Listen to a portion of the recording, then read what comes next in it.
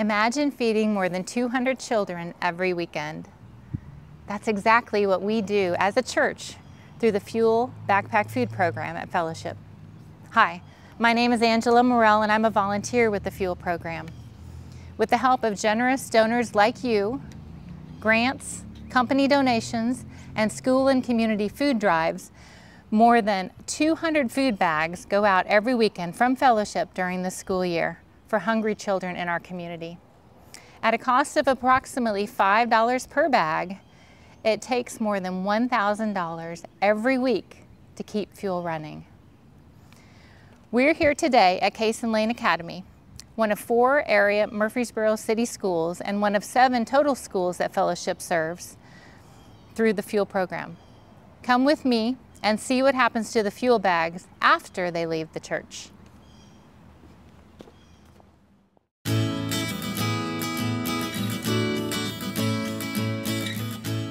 Hi, we're here today with Nicolette Sanders, the school counselor at Cason Lane Academy, and I'm going to have her share a little bit about her impact and role with the Fuel program. So can you tell us a little bit about? Yeah, of course, I'd love to. So like she said, I'm one of the school counselors here at Cason Lane, and one of my roles as a school counselor is to make sure that we're addressing all of the needs of the child. So one of those is making sure that the child has all of their basic needs fulfilled. So that's kind of how I got in charge of the Fuel Bag program, and my role as a school counselor, kind of how that impacts that. So how are students recommended for the Fuel program? Yeah, great question. So a lot of the time students can be recommended for the Fuel Bag program just by student referral. A kid could come by my room, ask me if they need, if they could get the consent form to go home just for food if they are needing any food, as well as parent referrals or teacher referrals. So really anyone in the school building is able to refer a student to the Fuel Bag program. Okay. What happens to the fuel bags when they arrive at the school, and how are they distributed to the children who need them? Yes, so every Thursday, one of your members of the church comes and delivers the fuel bags to us.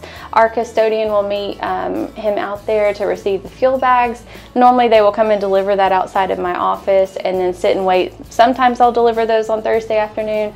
Sometimes I deliver them on Friday, just kind of depending on how my schedule is for that week. And then the delivery process and kind of what that looks like is I would just kind of pass the bags down through the hallway, drop off a bag or two, however many bags need to be dropped off to that teacher's room. And I'll just set that outside their door, so then that way I'm not messing up their instruction time. And then the teachers are already aware of like which students are on the program. They try to be very discreet whenever allowing the student to put the fuel bag into their backpack, because we don't want to put a stigma on that student. So the teachers have like their own specific way of how they allow that within their classroom. But that's kind of like an outline of how the program goes whenever you're dropping off the fuel bags. Great. Can you share some examples of how the Fuel program has helped students and families? Yes. So I have one particular family that I think of a lot, and we have a student last year that was a 5th grader and actually came back this year kind of midway through.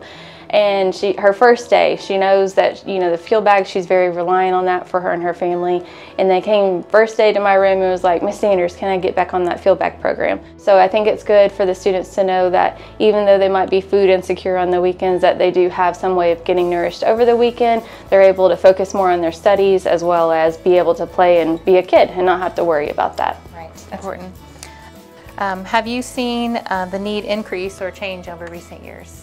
Yes, I have had a huge increase over the past couple years. I know we started off, I was going back and looking at my numbers, and last year I think we had in total, I think we ended with 86 students receiving fuel bags, and then by the end of, just currently as of right now, we're at 120.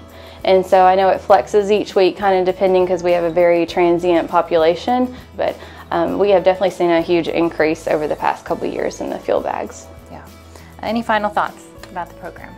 I'm just really thankful for y'all and for you and for your church. You're great at communicating and being a partner. You provide stability for our kids and consistency as well, to make sure that they know that they have that food available to them on the weekends. Well, we're glad to be a part of the program too. Yes, thank you.